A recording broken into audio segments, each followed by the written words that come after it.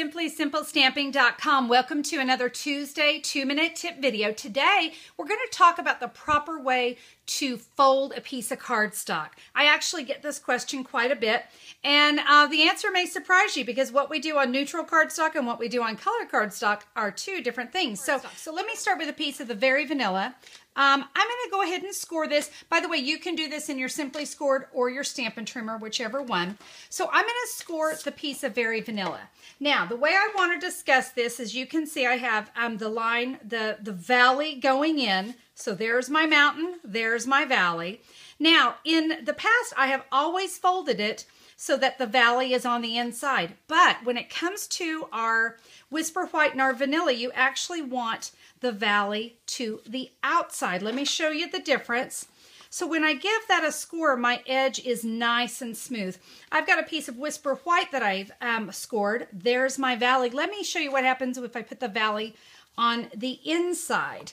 Now, it's very faint. It's not that it's horrible, but I can see there's just a couple little lumpies and bumpies right there, and that's what we don't want. So, all right, so now let's talk about colored cardstock. Now, I'm going to be honest, colored cardstock, it's not quite as crucial that you do it in the right direction. I have scored these two pieces of cardstock the exact same way.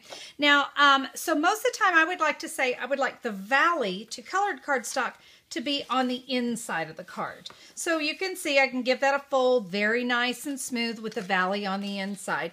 Let me show you with this one, if I put the valley on the outside, and I know it's hard to see there on the video, it really is, it's awfully close. The other thing I like to look at is how the inside of the fold looks. I feel like the inside of the fold is a little bit cleaner when I have the valley on the inside of the colored cardstock. So let's go ahead, talk about that one more time. Neutral cardstock, you always want the valley on the outside of your card. All right, so always fold with that valley on the outside.